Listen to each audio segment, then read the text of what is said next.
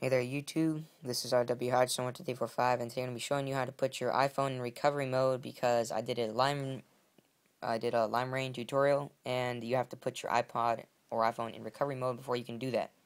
So, first off, you're going to hold down your home button. Mine is right here because I have the older device, so it's on this side, but yours is probably on this side. So you're just going to hold down your power button and you're just going to slide to power off. Okay, you're going to let it completely power off, and then you're going to hold down the home button, and as you're holding, you're going to take your USB that's plugged up to the other computer right there. Where is it? Right there, okay.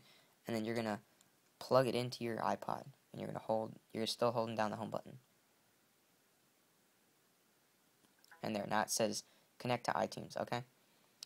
So that is how you get it in recovery mode, and then from there, you can come over here and you can do all the Windows stuff. See, iTunes is connected. Yeah, okay. There.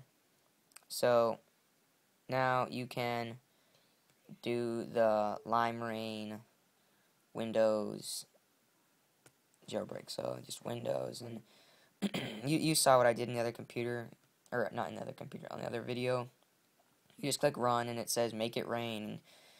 So you're just gonna click make it rain with your iPod in recovery mode, and then it will allow you to jailbreak your iPhone, and then you can continue with that process. I'm not going to do it because this video is how to put your iPod in recovery mode, not jailbreak your iPod. So, RW Hodgson 12345, see you guys.